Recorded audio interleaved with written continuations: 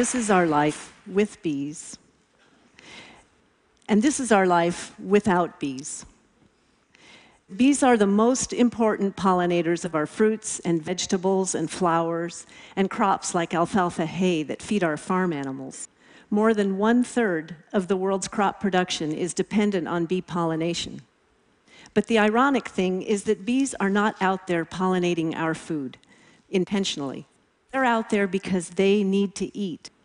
Bees get all of the protein they need in their diet from pollen and all of the carbohydrates they need from nectar. They're flower feeders. And as they move from flower to flower, basically on a shopping trip at the local floral mart, they end up providing this valuable pollination service. In parts of the world where there are no bees, or where they plant varieties that are not attractive to bees, people are paid to do the business of pollination by hand. These people are moving pollen from flower to flower with a paintbrush. Now, this business of hand pollination is actually not that uncommon. Tomato growers often pollinate their tomato flowers with a handheld vibrator. Now, this one's the tomato tickler. Now, this is because the pollen within a tomato flower is held very securely within the male part of the flower, the anther. And the only way to release this pollen is to vibrate it. So bumblebees are one of the few kinds of bees in the world that are able to hold on to the flower and vibrate it. And they do this by shaking their flight muscles at a frequency similar to the musical note C. So they vibrate the flower, they sonicate it, and that releases the pollen in this efficient swoosh, and the pollen gathers all over the fuzzy bee's body, and she takes it home as food. Tomato growers now put bumblebee colonies inside the greenhouse to pollinate the tomatoes because they get much more efficient pollination when it's done naturally, and they get better quality tomatoes. So there's other, maybe more personal reasons to care about bees. There's over 20,000 species of bees in the world, and they're absolutely gorgeous. These bees spend the majority of their life cycle hidden in the ground or within a hollow stem, and very few of these beautiful species have evolved highly social behavior, like honeybees. Now, honeybees tend to be the charismatic representative for the other 19,900 plus species because there's something about honeybees that draws people into their world. Humans have been drawn to honeybees since early recorded history, mostly to harvest their honey, which is an amazing natural sweetener. I got drawn into the honeybee world completely by a fluke. I was 18 years old and bored, and I picked up a book at the library on bees, and I spent the night reading it. I had never thought about insects living in complex societies. It was like the best of science fiction come true. And even stranger, there were these people, these beekeepers, that loved their bees like they were family. And when I put down the book, I knew I had to see this for myself. So I went to work for a commercial beekeeper, a family that owned 2,000 hives of bees in New Mexico. And I was permanently hooked. Honeybees can be considered a superorganism, where the colony is the organism, and it's comprised of 40 to 50,000 individual bee organisms. Now, this society has no central authority. Nobody's in charge. So how they come to collective decisions and how they allocate their tasks and divide their labor, how they communicate where the flowers are, all of their collective social behaviors are mind-blowing. My personal favorite, the one that I've studied for many years, is their system of healthcare. So bees have social healthcare. So in my lab, we study how bees keep themselves healthy. For example, we study hygiene, where some bees are able to locate and weed out sick individuals from the nest, from the colony, and keeps the colony healthy. And more recently, we've been studying resins that bees collect from plants. So bees fly to some plants and they scrape these very, very sticky resins off the leaves, and they take them back to the nest where they cement them into the nest architecture, where we call it propolis. We found that propolis is a natural disinfectant. It's a natural antibiotic. It kills off bacteria and molds and other germs within the colony, and so it bolsters the colony health and their social immunity. Humans have known about the power of propolis since biblical times. We've been harvesting propolis out of bee colonies for human medicine, but we didn't know how good it was for the bees.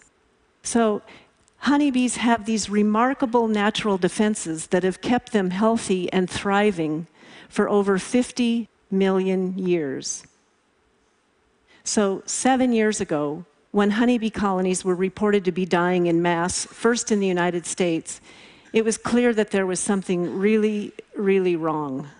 In our collective conscience, in a really primal way, we know we can't afford to lose bees. So what's going on? Bees are dying from multiple and interacting causes, and I'll go through each of these. The bottom line is, bees dying reflects a flowerless landscape and a dysfunctional food system. Now, we have the best data on honeybees, so I'll use them as an example. In the United States, bees, in fact, have been in decline since World War II. We have half the number of managed hives in the United States now compared to 1945. We're down to about 2 million hives of bees, we think. And the reason is, after World War II, we changed our farming practices. We stopped planting cover crops. We stopped planting clover and alfalfa, which are natural fertilizers that fix nitrogen in the soil. And instead, we started using synthetic fertilizers. Clover and alfalfa are highly nutritious food plants for bees. And after World War II, we started using herbicides to kill off the weeds in our farms. Many of these weeds are flowering plants that bees require for their survival. And we started growing larger and larger crop monocultures. Now, we talk about food deserts, places in our cities, neighborhoods that have no grocery stores. The very farms that used to sustain bees are now agricultural food deserts dominated by 1 or 2 plant species like corn and soybeans. Since World War II, we have been systematically eliminating many of the flowering plants that bees need for their survival. And these monocultures extend even to crops that are good for bees, like almonds. 50 years ago, beekeepers would take a few colonies, hives of bees, into the almond orchards for pollination, and also because the pollen in an almond blossom is really high in protein. It's really good for bees. Now, the scale of almond monoculture demands that most of our nation's bees, over 1.5 million hives of bees, be transported across the nation to pollinate this one crop. And they're trucked in semi-loads, and they must be trucked out because after bloom, the almond orchards are a vast and flowerless landscape. Bees have been dying over the last 50 years, and we're planting more crops that need them. There has been a 300% increase in crop production that requires bee pollination. And then there's pesticides. After World War II, we started using pesticides on a large scale, and this became necessary because of the monocultures that put out a feast for crop pests. Recently, researchers from Penn State University have started looking at the pesticide residue in the loads of pollen that bees carry home as food. And they found that every batch of pollen that a honeybee collects has at least 6 detectable pesticides in it. And this includes every class of insecticides, herbicides, fungicides, and even inert and unlabeled ingredients that are part of the pesticide formulation that can be more toxic than the active ingredient. This small bee is holding up a large mirror. How much is it going to take to contaminate humans? One of these class of insecticides, the neonicotinoids, is making headlines around the world right now. You've probably heard about it. This is a new class of insecticides. It moves through the plant so that a crop pest, a leaf-eating insect, would take a bite of the plant and get a lethal dose and die. If one of these neonics, we call them, is applied in a high concentration, such as in this ground application, enough of the compound moves through the plant and gets into the pollen and the nectar, where a bee can consume, in this case, a high dose of this neurotoxin that makes the bee twitch and die. In most agricultural settings, on most of our farms, it's only the seed that's coated with the insecticide. And so a smaller concentration moves through the plant and gets into the pollen and nectar. And if a bee consumes this lower dose, either nothing happens or the bee becomes intoxicated and disoriented, and she may not find her way home. And on top of everything else, bees have their own set of diseases and parasites. Public enemy number one for bees is this thing. It's called Varroa destructor. It's aptly named. It's this big blood-sucking parasite that compromises the bee's immune system and circulates viruses. Let me put this all together for you. I don't know what it feels like to a bee to have a big blood-sucking parasite running around on it, and I don't know what it feels like to a bee to have a virus. But I do know what it feels like when I have a virus, the flu. And I know how difficult it is for me to get to the grocery store to get good nutrition. But what if I lived in a food desert? And what if I had to travel a long distance to get to the grocery store, and I finally got my weak body out there, and I consumed in my food enough of a pesticide, a neurotoxin, that I couldn't find my way home? And this is what we mean by multiple and interacting causes of death. And it's not just our honeybees. All of our beautiful wild species of bees are at risk, including those tomato pollinating bumblebees. These bees are providing backup for our honeybees. They're providing the pollination insurance alongside our honeybees. We need all of our bees. So what are we going to do? What are we going to do about this big bee bummer that we've created? It turns out it's hopeful. It's hopeful. Every one of you out there can help bees in two very direct and easy ways. Plant bee-friendly flowers, and don't contaminate these flowers, this bee food, with pesticides. So go online and search for flowers that are native to your area and plant them. Plant them in a pot on your doorstep. Plant them in your front yard, in your lawns, in your boulevards. Campaign to have them planted in public gardens, community spaces, meadows. Set aside farmland. We need a beautiful diversity of flowers that blooms over the entire growing season from spring to fall.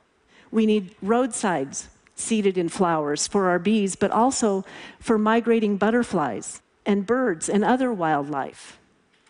And we need to think carefully about putting back in cover crops to nourish our soil and nourish our bees. And we need to diversify our farms. We need to plant flowering crop borders and hedgerows to disrupt the agricultural food desert and begin to correct the dysfunctional food system that we've created. So maybe it seems like a really small countermeasure to a big, huge problem, just go plant flowers. But when bees have access to good nutrition, we have access to good nutrition through their pollination services. And when bees have access to good nutrition, they're better able to engage their own natural defenses, their health care that they've relied on for millions of years. So the beauty of helping bees this way, for me, is that every one of us needs to behave a little bit more like a bee society, an insect society, where each of our individual actions can contribute to a grand solution, an emergent property that's much greater than the mere sum of our individual actions. So let the small act of planting flowers and keeping them free of pesticides be the driver of large-scale change. On behalf of the bees, thank you. Thank you. Just a quick question. The latest numbers on the die-off of bees, is there any sign of things bottoming out? What's your hope/depression level on this? Yeah, at least in the United States, an average of 30% of all beehives are lost every winter. About 20 years ago, we were at a 15% loss. So it's getting precarious. That's not 30% a year, that's 30%. Yes, 30% a year. 30% a but then year. beekeepers are able to divide their colonies, and so they can maintain the same number. They can recuperate some of their loss. We're kind of at a tipping point. We can't really afford to lose that many more. We need to be really appreciative of all the beekeepers out there. Flowers. Thank you.